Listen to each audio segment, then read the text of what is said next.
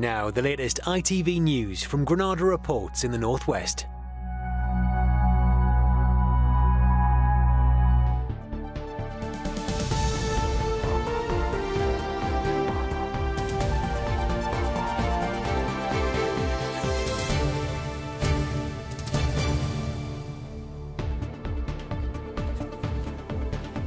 Hello, a very warm welcome to Granada Reports. Hello there. On the programme this evening. The call for no more young lives to be lost and no more funerals, as mourners say a sad farewell to 28-year-old Ashley Dale, shot dead in Liverpool. It isn't good enough to say this was an accident. Liverpool really needs to be standing together now and saying enough is enough. When Charles went to Morecambe, how the young people there now want him to speak up for people like them as our new king. Meeting in the most difficult circumstances, Travis, who survived London's Westminster Bridge terror attack, joins us live to tell us about the chat he had with Charles III. It really is rocket science. We'll be meeting the expert from Warrington who's bringing the old photos of the lunar landings to life. And there's a gentle autumnal theme to the weather at the moment, but we do have a bit of heavy rain ahead of us this week. The forecast is coming up.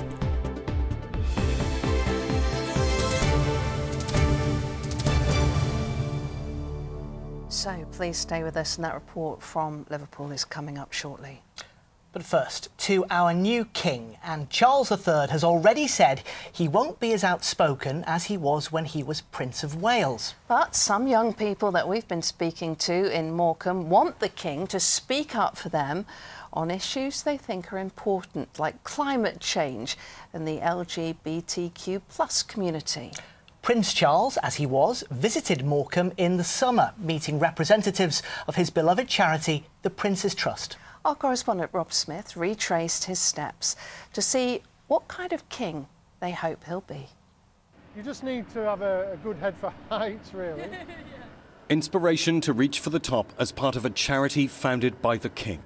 Firefighters in Morecambe work with the Prince's Trust to develop young people's job skills and leadership qualities. The then Prince of Wales witnessed what the scheme can do at this very fire station just 2 months ago. Bruce, as detailed.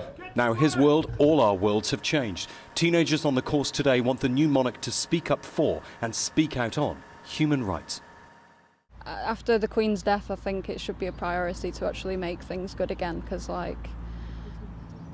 the world just needs to be a better place, really. And I think changes, like small things, can start just by someone making their mind up about something. Just someone who can try to help the community, really, and voice out on the little problems that us people as a society have. Cafe worker Amelia Bruciani served the King ice cream back in July. She understands the monarch doesn't express opinions, but she and her family are convinced a shift is coming. He's watched it for his whole life, and I think he's just going to go and do it. Going to make a difference? Yeah, it would be interesting, especially about the climate and how we need to, going forward, what we need to do to save the planet. Because he talks a lot about the climate. Yeah. The Queen in the past has never been directly involved, but let's just, I think it's this time for a bit of change, I think, you know, and maybe just not necessarily, what's the word, being a politician, but just, you know, just getting the word out there. The picturesque promenade doesn't hint at the tough times being endured here. Tough times and tough issues some want royalty to recognise. Cost of living crisis at the moment, stuff the Queen didn't normally touch on, but obviously everyone's talking about it. You think he could make a difference? He can try. The only problem is when a high-profile figure does speak out, he's always popped at, isn't he? He's always criticised for doing right or wrong. But I think he's his own man. He's done a good job so far in his values and what he believes in, and just keep doing that. King Charles is all too aware of what he can and can't say, what the sovereign's role does and doesn't involve. Just because we know what some of his views are, doesn't mean he'll act on them in future.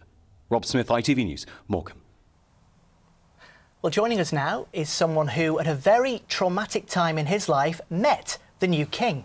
Yeah, we're pleased to welcome to the studio tonight Travis Frayne from Darwin in Lancashire.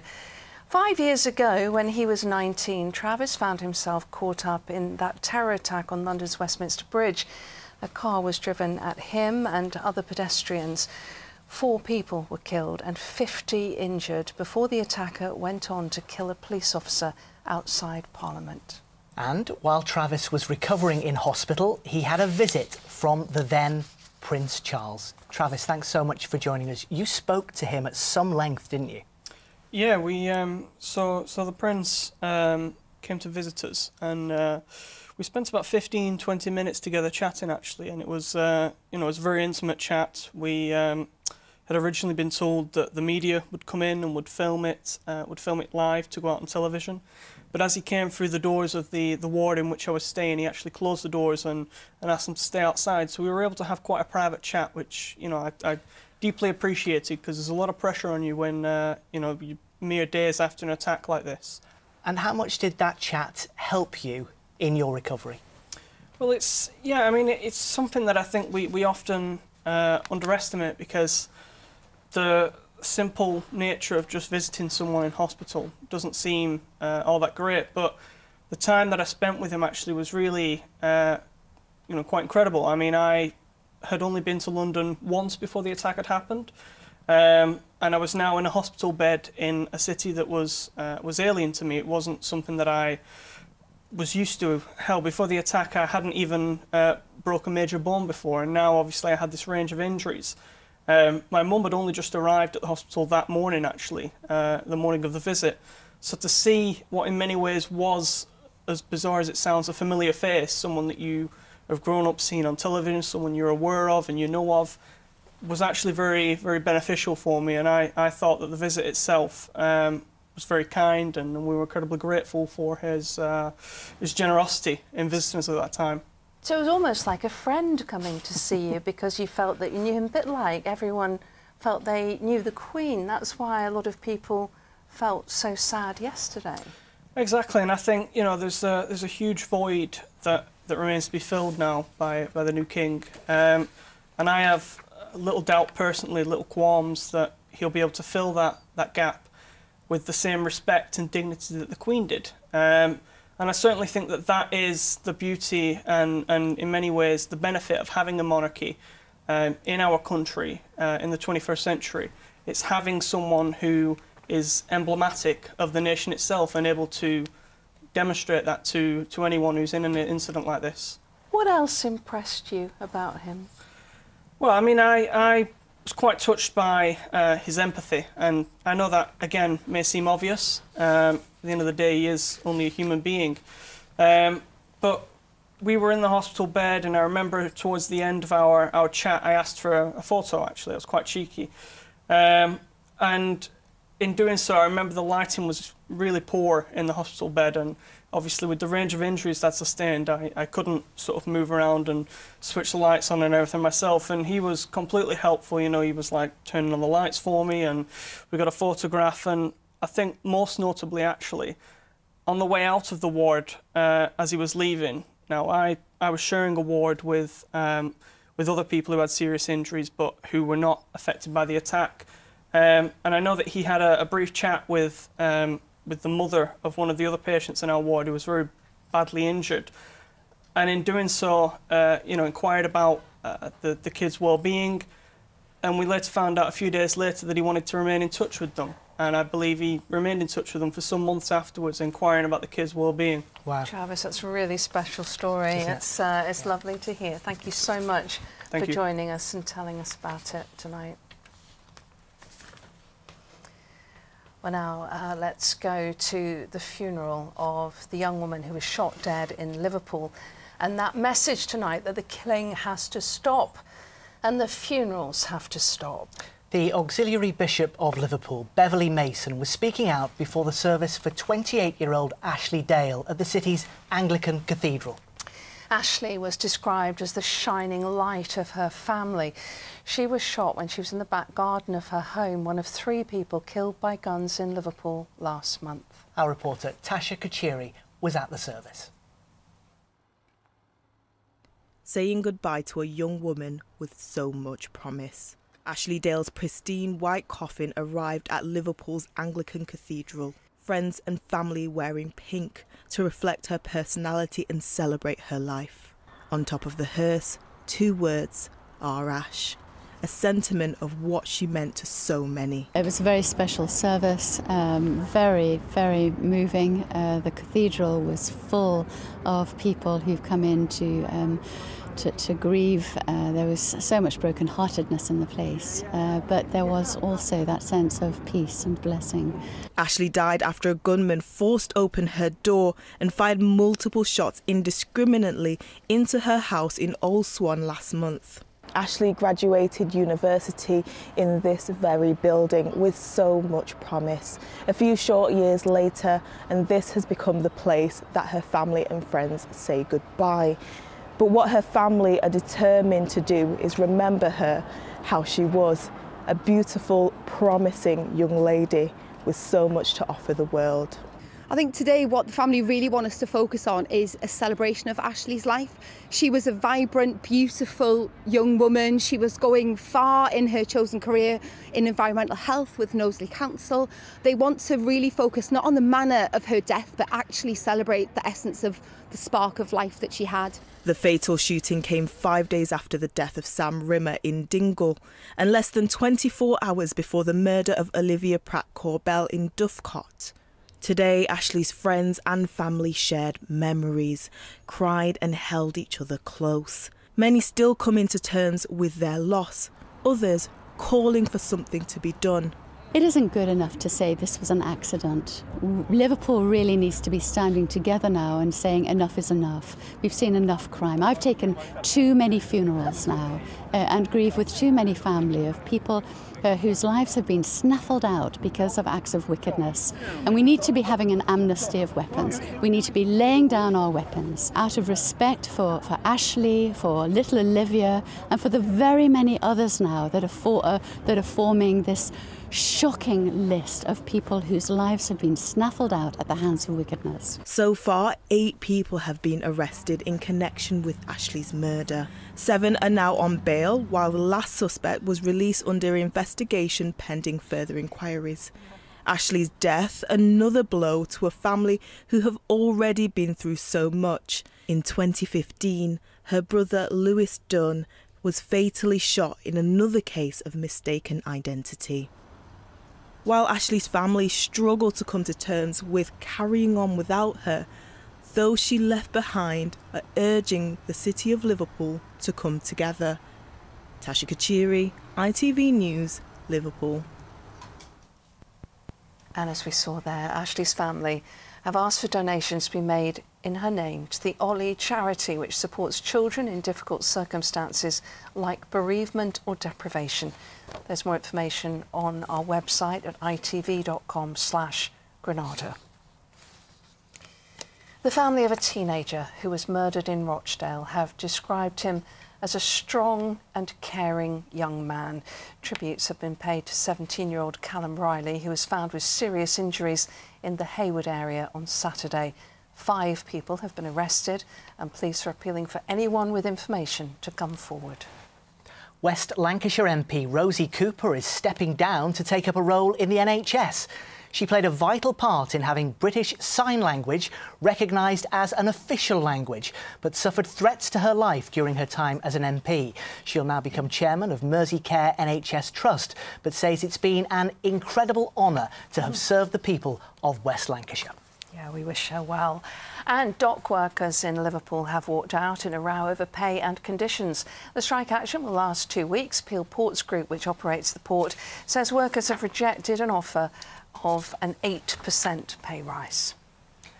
OK, lots of reasons to stay with us tonight. Hopefully we won't have to twist your arm. Surely not. We're in Lee with the best arm wrestlers in the land, hoping to outmuscle the rest of the world.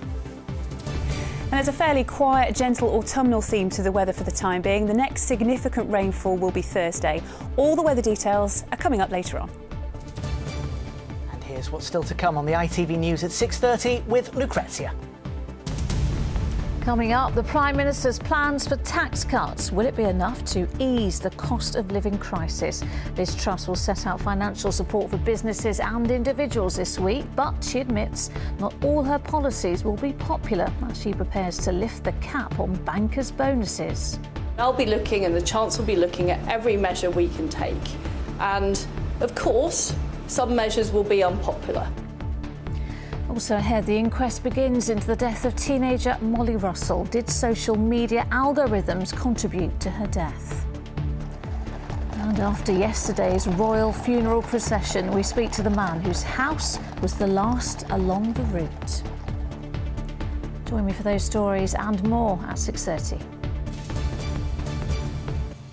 Well, back here we're moving on to sport, and the Premier League manager hoping to revive the fortunes of Oldham Athletic. Chris. Yeah, David Unsworth had 2 caretaker spells at Everton, stepping up from his academy role. But now he gets his first full-time manager's job at Oldham Athletic. He takes over an Oldham side stuck in the bottom half of the National League table after dropping out of the Football League last season. Unsworth knows the fans demand promotion. I spoke to the players this morning for the first time, and I said, the first thing I said to them is, promotion is achievable this year. I said, we won't speak about it again, but I wanted them to know that I felt that was possible. I've wanted to manage for a number of years. Nothing has really got me excited until now. I took a chance by leaving Everton. I felt that if I didn't leave, I never would leave. And to come to a club that might get 15,000 fans here next week at the first home game is just incredible.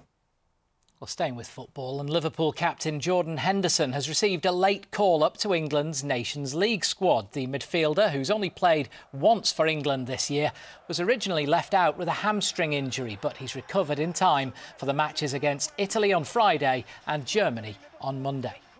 In cricket, it's been a bizarre first day in Lancashire's penultimate county championship match. They were bowled out for just 131 runs today, but then returned the favour, dismissing Essex for just 107. Lancashire currently 25 for 6 in their second innings, a lead of just 49.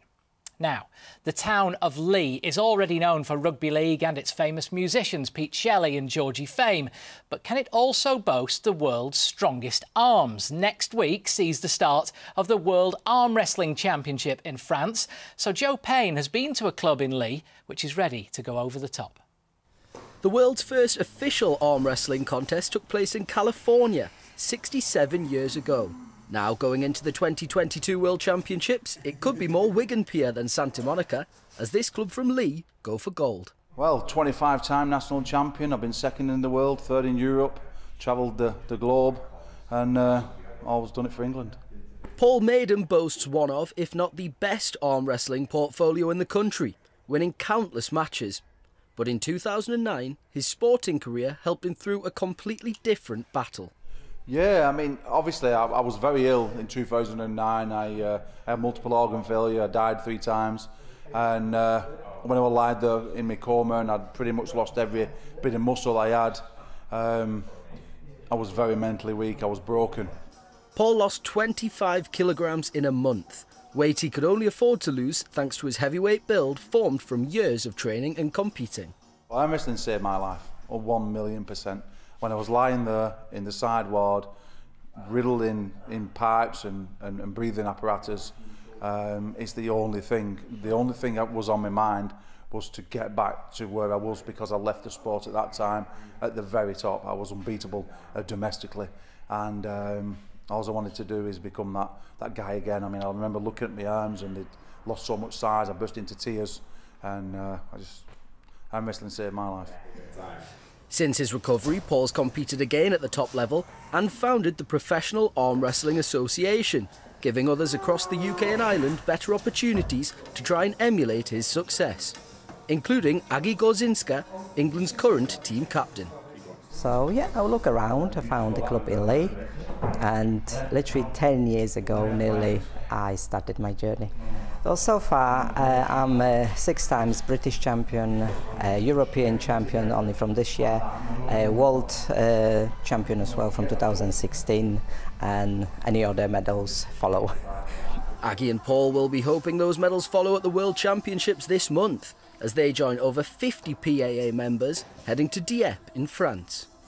There's going to be guys from, you know, maybe 30, 40 countries from around the world, and you're basically just pitting it against the best. You've got to lose twice to go out, so you have got 2 chances. I don't plan to lose any. I plan to be coming back world champion. Joe Payne, ITV News, Lee. Yeah, good luck to Paul and Aggie next week. Well, as brothers, you must have arm wrestled a bit. Who wins? Well, it's him, isn't it? Because he fights dirty. Do you? How very dare you? How outrageous. I love this We will insight. settle this after the programme. I love this insight into your growing up. OK, thanks, Chris. Now, I love questions like this too. What links the American Space Agency, NASA, and the town of Culcheth near Warrington? Well, you're probably not aware that Andy Saunders from Culcheth is regarded as one of the world's foremost experts at digitally restoring images from the NASA space expeditions. He spent years working through thousands of photos and footage of those Apollo moon missions with remarkable results. As Paul Crone reports. Apollo image expert Andy Saunders is on a mission of his own. From his desk in Culcheth near Warrington, Andy has painstakingly enhanced original photos and footage from NASA's moon missions in the 1960s and 70s. His passion from childhood is as clear as the pictures he's transformed. When I learnt that actually people had been to the moon and walked around on the moon, that just absolutely blew my young mind. And I was just obsessed with it. Who were these people? What did they look like? What did the spacecraft look like? What's it like on the moon? They use the best cameras, the best lenses, the best film, the best photo lab. We should be seeing these in a better state, so why aren't we? Using cutting-edge enhancement techniques, the 48-year-old has created the highest quality Apollo photographs ever produced. Here we've got what looks like a window, and there's a little purple square that I recognise as the guidance site that they use, so I thought there may be something interesting in this. And as we start, we can instantly see actually there is a person in there, and that's Commander Jim McDivitt on Apollo 9. After this was kind of 2 or 3 days work to get all of the detail out, to get it to look correct, and I just love the fact that we end up with this.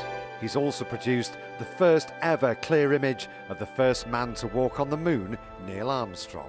I just couldn't believe what I was looking at and what detail I could pull out. There's his face, his eyelid, it was recognised, not only an image of Armstrong, it was recognisably him. So that, it just hit me. It was almost like I'd gone back to 1969 and I was standing in the lunar module looking out of that window at one of the most important moments in history live. Not surprising that his new book, Apollo Remastered, Restoring Humankind's Finest Moments, has become a Sunday Times bestseller.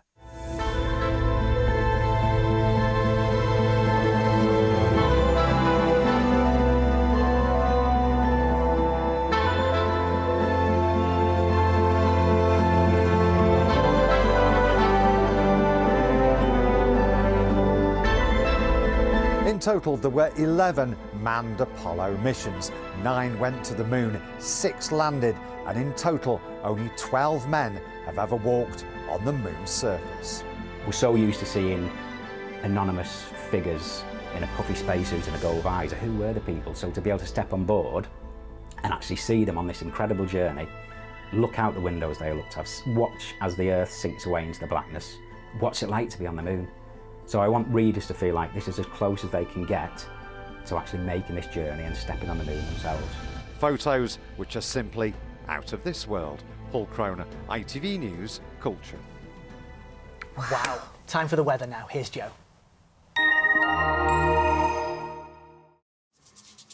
Mum, wet wipes, toilet or bin? Bin. Why? United Utilities sponsors ITV Granada weather.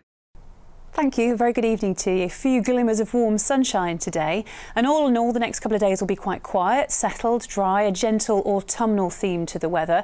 But a breeze will pick up as we go through tomorrow evening, turning quite windy, and then on Thursday a spell of heavy rain for the northwest. High pressure keeping things settled for the time being, but making inroads to the northwest of the UK. Some rain for Thursday, and that will put down quite a bit for our part of the world. A few showers on Friday and then settling down to start the weekend at least. Now back to this evening. For many of us, a quiet few hours to come.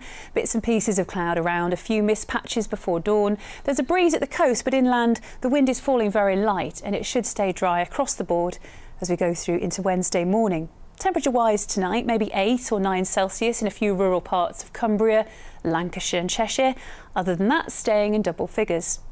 Tomorrow, the sun will be up at 6:54. It's setting at 7:13 tomorrow evening. Any early mist will lift quite promptly tomorrow morning, and there should be some nice bright or sunny spells around. There's a few showers, though, in the Irish Sea. These will just push into the Lake District as we go through the course of the day tomorrow. Most of us, though, should have a dry day. More cloud building for all of us later on. And by the end of tomorrow afternoon, winds will increase in strength, becoming very gusty for exposed western coasts and up on higher ground by tomorrow evening. Before that, temperatures doing well tomorrow, 19 Celsius, 66 Fahrenheit, our top temperature. Now looking ahead, it will be rather wet on Thursday, a few rogue showers on Friday, then settling down. Saturday starts fine, with showers developing later. Bye-bye. Cleaned up well. United Utilities sponsors ITV Granada weather. Thanks, Joe. That's it from us. Goodbye. Bye-bye.